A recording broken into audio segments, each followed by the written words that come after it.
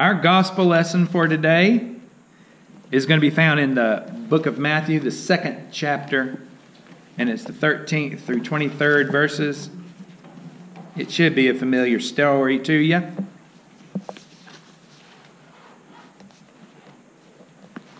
I decided to change things up today and read out of my old NIV Bible, which has, by the way, my Disciple 1 class notes in it. So, if you want to see what the marks of discipleship are, they're all right here. Matthew 2:13 through 23. When they had gone, an angel of the Lord appeared to Joseph in a dream. "Get up," he said.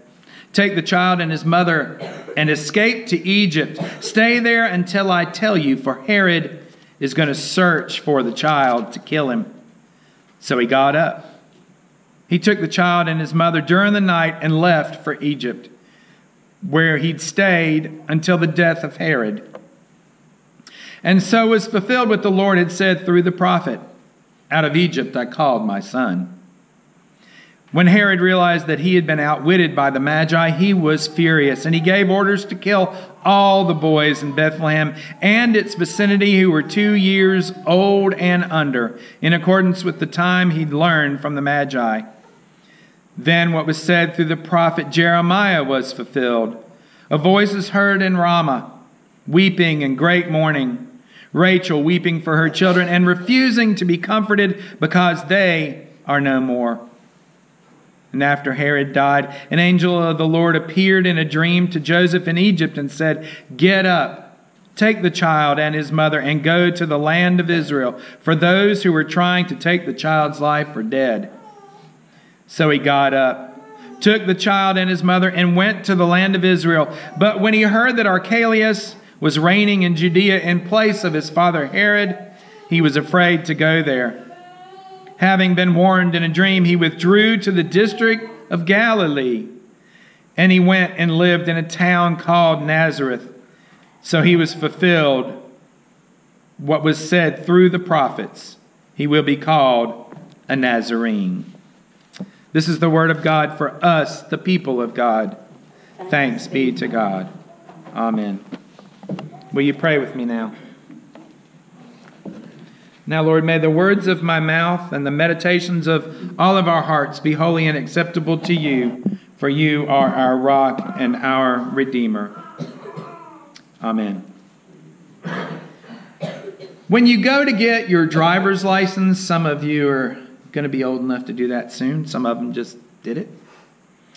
One of the tests that you must pass is a visual test to show that you know what each of the signs on the road means.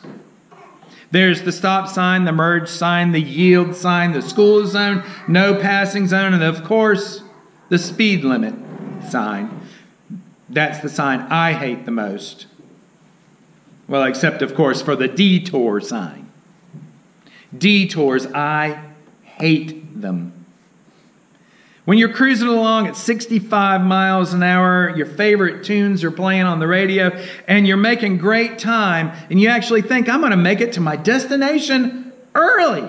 And then suddenly, you see that bright orange sign that tells you that road construction's ahead.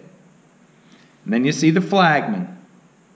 And the road is inconveniently blocked by this construction, and you're forced to take an exit this beautifully built 6-lane highway, and you're sent down a 2-lane road, ever winding, with speed limits that jump from 25 to 35 to 45 to 25, back and over for the next 25 miles.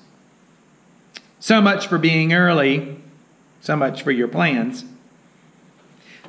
The key to surviving a detour used to be to have a good navigator sitting in the seat beside you. In the days before GPS, kids, there were days before GPS. We used these things called maps. Don't know if you're familiar with them or not. Maybe. I'm getting some nods over there. But your navigator would pull out the map and tell you the quickest route around the construction and the traffic jam. But this person needed to be able to read the signs and directions clearly on the map to lead you quickly and safely off the bumpy road and back onto the super smooth superhighway. Life has many detours that can just be thrown up at you at the most inopportune of times. Not all of them are as insignificant as being directed off the interstate. Some of them are indeed life-changing, and some are even life-saving. In our lesson today, the baby Jesus and his family are headed toward one of those detours, and luckily for us, certain people were really good at reading the signs and navigating them through the danger. Truthfully, things probably weren't all that much different in Bethlehem way back then than they are for us today. The whole Christmas story was one major detour after another. Just think about it. Mary and Joseph were espoused to be married, and then wham, God throws up a detour. She's with child, and it's not Joseph's, and will deliver the Son of God on top of that. And along the way, as they're headed home for the census, Mary goes into labor. Rather than a comfortable room at their ancestral home or even the nearby inn, Mary and Joseph are forced to detour into a nearby barn or cave. Shepherds are out in the field watching their flocks, doing their jobs, when suddenly, an angel appears and tells them of the miracle about to happen in Bethlehem. They detour from their jobs and rush to see the miracle. And last week at this time, we eagerly awaited the long-expected birth of the Messiah. We lit the Advent candles and sang the festive Christmas hymns appropriate to the season.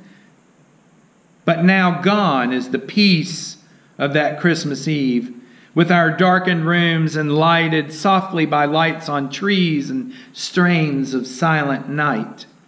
Gone are the presents in brightly decorated boxes, a reminder of the wise men who came seeking the child Jesus.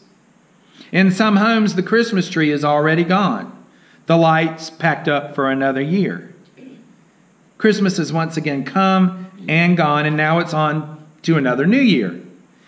The manger in which the family dwelt for at least one night now stands empty, except for the animals that normally lived there.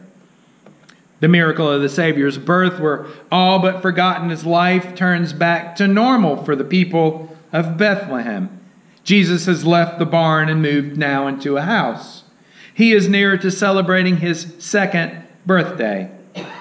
Joseph, Jesus' adopted father, has probably opened his own carpentry shop, and Mary has gone about raising her firstborn son. Life has returned to normal. And though we know nothing about the intervening time between Jesus' birth and today's gospel, Matthew does fill in some of the gaps for us. Nothing seems all that spectacular. But as happens when you become involved with the Savior, things can quickly change. The family quickly receives a reminder of just how important their son is.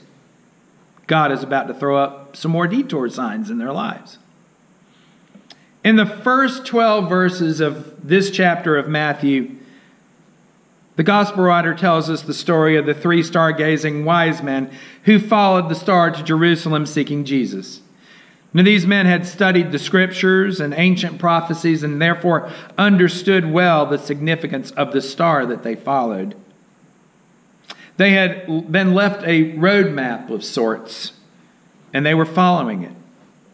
This star, they believe, signaled the birth of the long-awaited Messiah, and it spoke perfectly in harmony with the words of Micah's pronouncement that said, "But you, Bethlehem Ephrathah, though you are little among the thousands of Judah, yet out of you shall come forth to me the one to be ruler in Israel, whose goings forth are from old, from everlasting." That's Micah 5:2. Along their way to Jesus, however, the wise men decided to stop off at Herod's palace. They made this slight detour to get a better fix on where the baby Jesus maybe laying his head. Now, women, I know what you're thinking. These must really be wise men. Because how many of your husbands actually stop and ask for directions? Herod was clueless about his child, this child named Jesus, and he was dumbfounded to find out that a new king had come to his little corner of the world, hiding his fear of the threat another king posed to him. Herod sent the wise men to find Jesus, and when they found him, they were to return to him with the news. He did all of this under the pretense that he wanted to go and worship the Christ child. But the true intent, however, was that Herod was going to go back later and kill Jesus. Returning to that giant, bright, God-style GPS in the sky, the wise men were guided, we are told in Matthew, to the house in which Jesus and his family now reside. After laying the gifts of gold, frankincense, and myrrh at his feet in tribute to their king, they turned to leave and head back to Herod. But God threw up another divine roadblock. They were warned in a dream not to return to Herod, for his murderous plan was unfolding.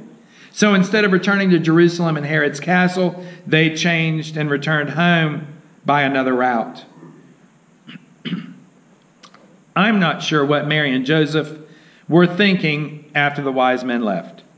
I'm sure they felt honored and confused. Maybe Joseph thought he'd use some of the gold to invest in his business. But whatever their plans were, God had a different plan in mind for them. Another detour.